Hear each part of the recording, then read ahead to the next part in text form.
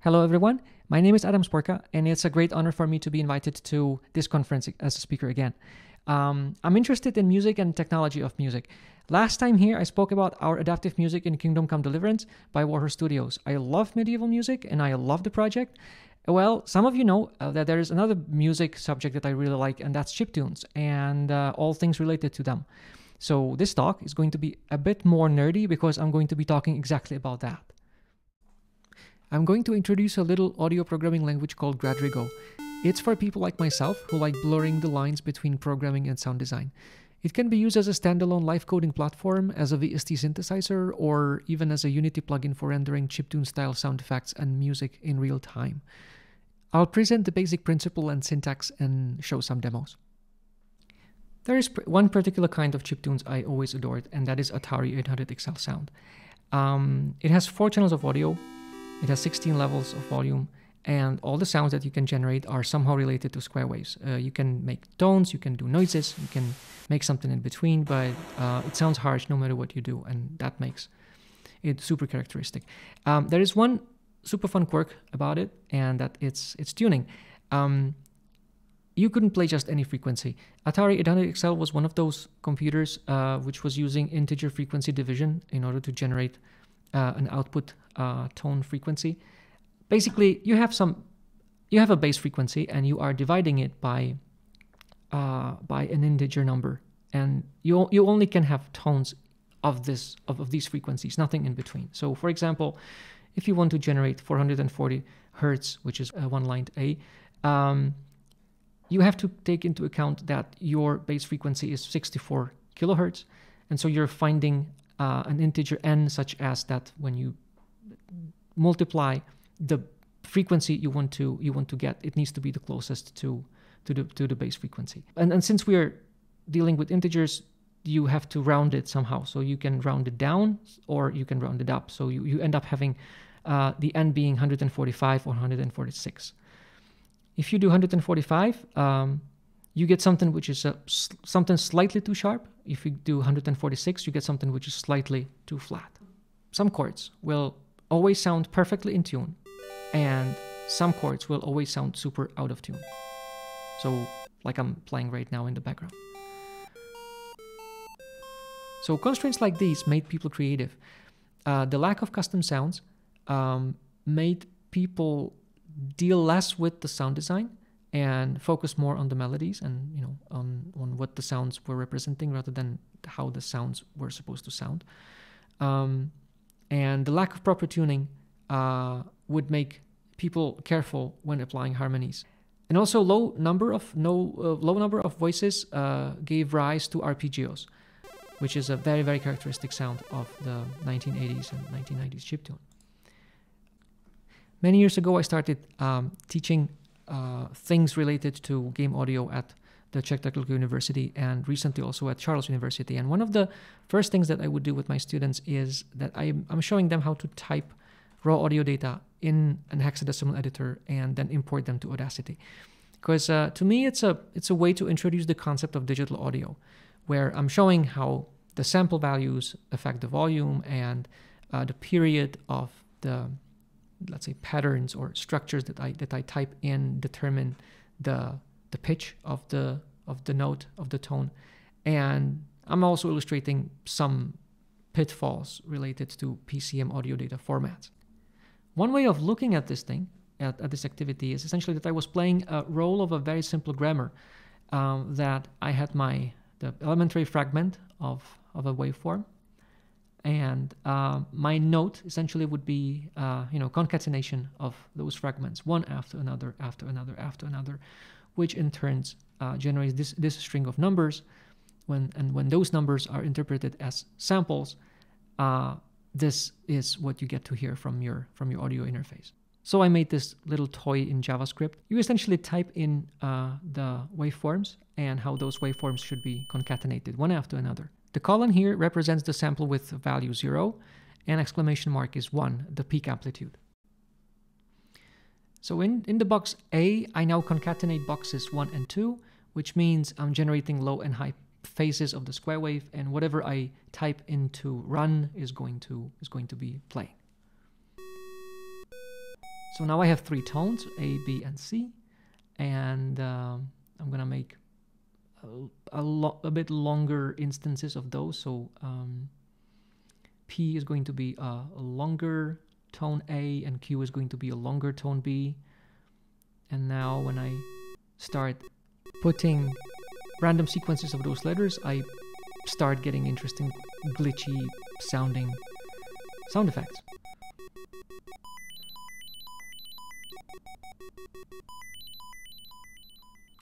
So I realized that this started looking like a very simple audio programming language.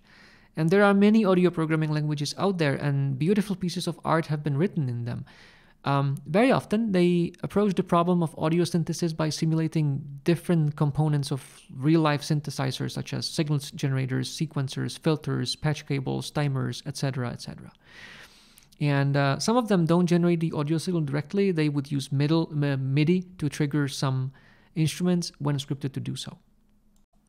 But instead of having all those different units, I wanted to keep exploring my one entity used for everything approach, and I created Gradrigo, a grammar-driven concatenative synthesizer. And the basic idea is that the audio is generated sample by sample by expanding the rules of the grammar presented to the synthesizer.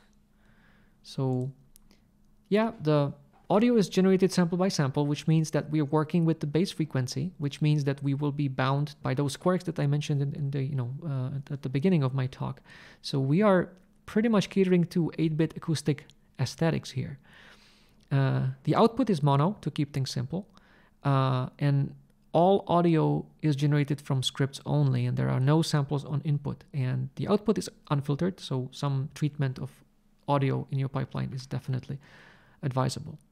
So the rules that we are interpreting are called boxes in Gradrigo terminology. And the boxes are there to generate sequences of audio samples. To play a sound effect, you instantiate a box which contains a sequence of the sample values for direct output or the names of other boxes.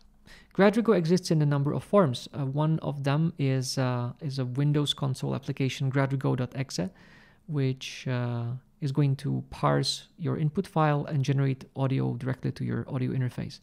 And you can interact with it by mapping certain keys of your keyboards to different boxes.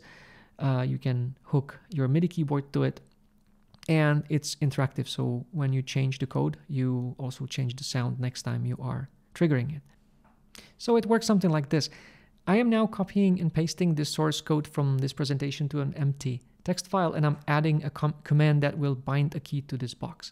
Then I run Gradrigo with that file as a parameter, and by pressing the key, I get to hear this box. It's been just a short blip, so I'm making it a bit longer by adding more periods in my signal. The underscores and dashes are there to draw my square wave, and Gradrigo detects that the file changed and reparses everything on the fly. And now I'm making the periods longer, which means that my tone will go down.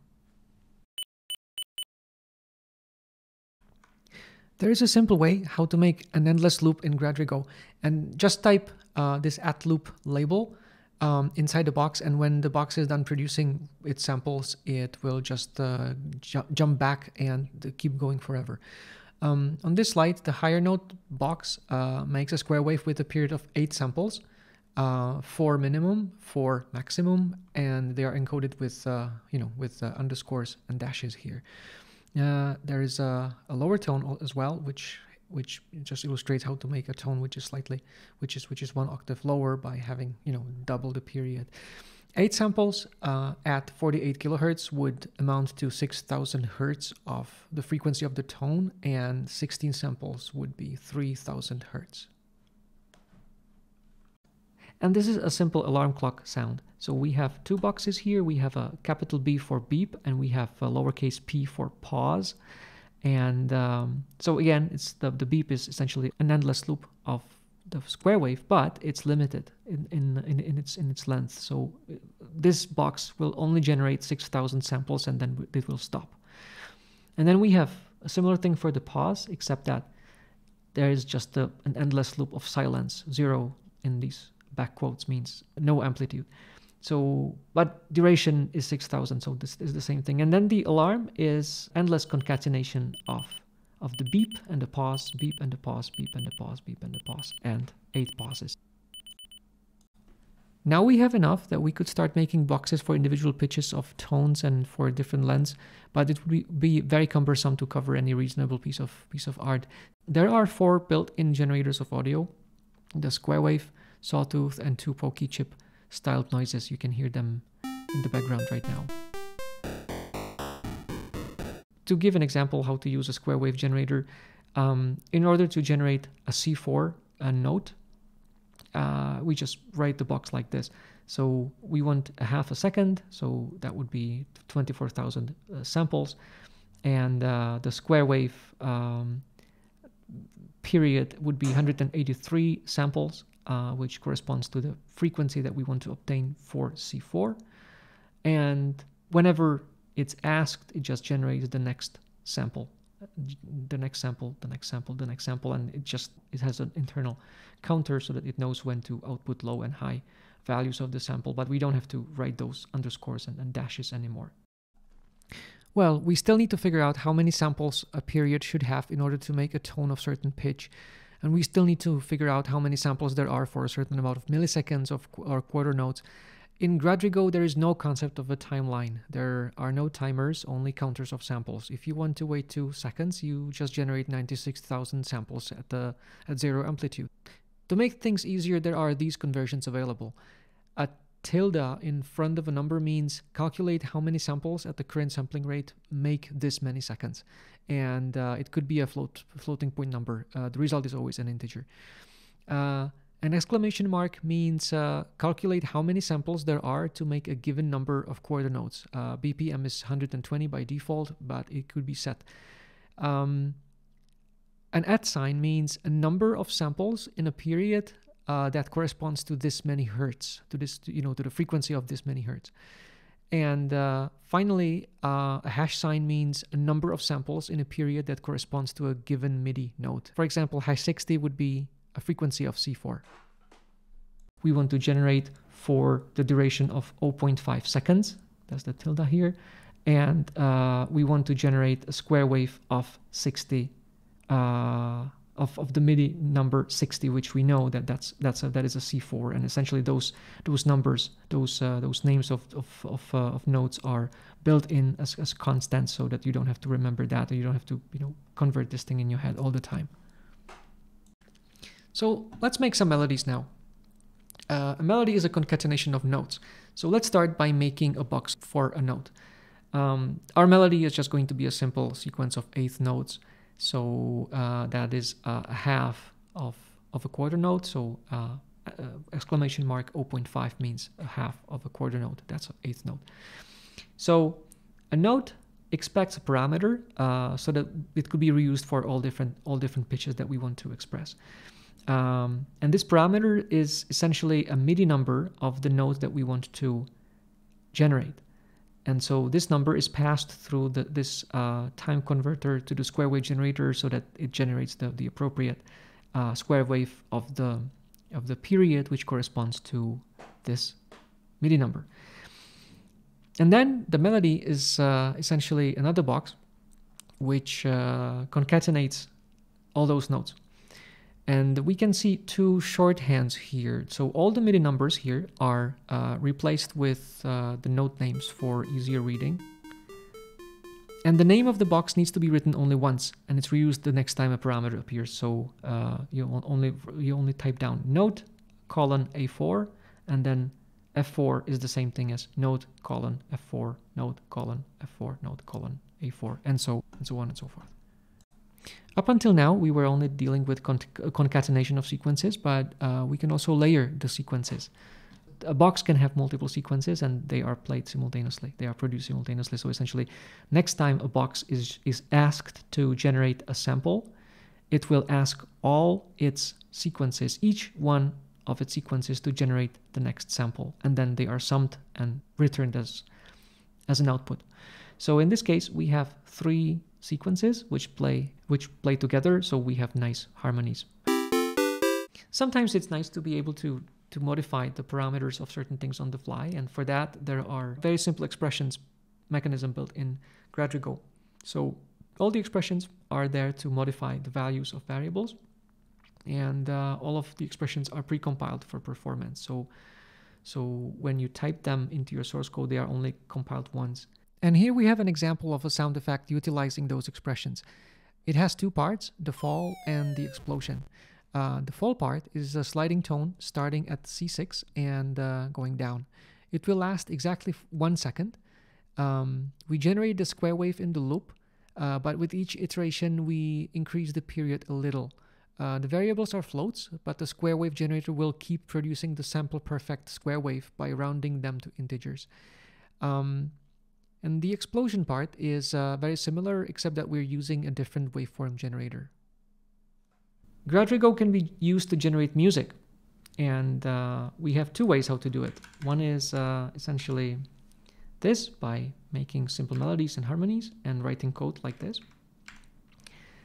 Or we can use Gradrigo as a VST, where we assign different boxes to different keys on your keyboard. And then in order to generate music for your game from Gradrigo, using Gradrigo, you would just produce the music offline in your favorite digital audio workstation, and then you would use your favorite middleware to drive your music. So these two things essentially. This is an example of a scripted music in Gradrigo. It's a demonstration song whose script looks like this. Up there, there are waveforms for individual like notes and percussions and stuff like that. And then later on, there are individual patterns and individual sequences for different measures and stuff like that. And down here is the order of those measures and sequences. I will not go into detail here. It's just that, as you can see, this script contains the definition of individual waveforms as well as the entire piece of music. And since Gradrigo reparses the files on the fly, it can be used as a very simple live coding platform for real-time chiptune performances. I have already the box for melody typed in, and now I'm making a bass drum track and some hi-hats.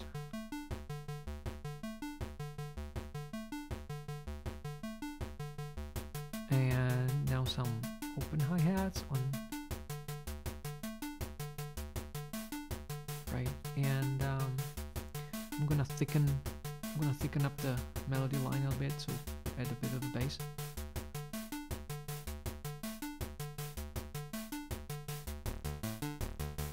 So yeah, fun stuff like this.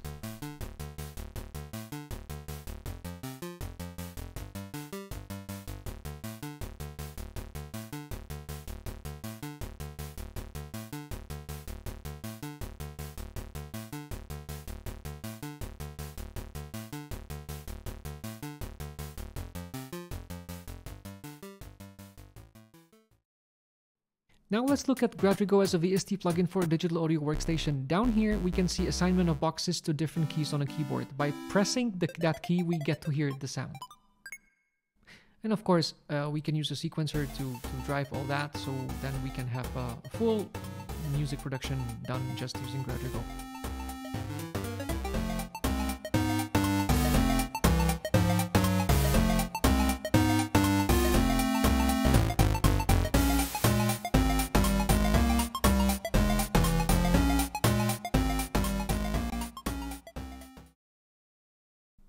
You can experiment with creating your own patches for MIDI-based music production. Here are some of my tests.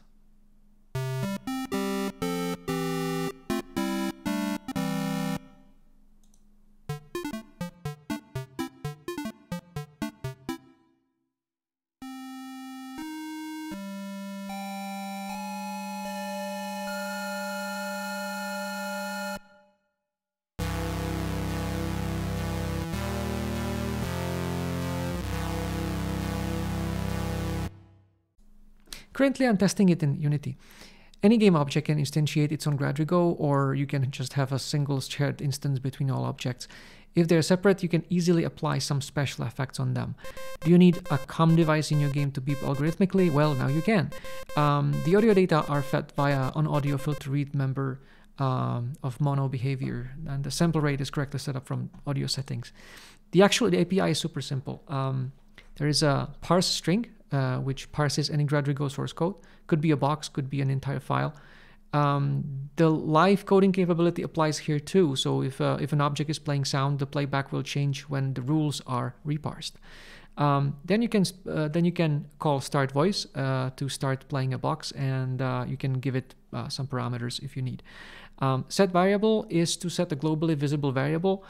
The boxes that play may respond to it if their code uses it. For example, you're doing a chiptune sound of a car engine and you want to control its RPM. And finally, release voice. So simply add Gradrigo as a component of a game object and then call its API as you need. I will be very happy if you want to give it a try. Please message me on Twitter at Adam_Sporka and I'll send you an invite. And that's it for my talk. Thank you very much for your attention and see you at the QA session.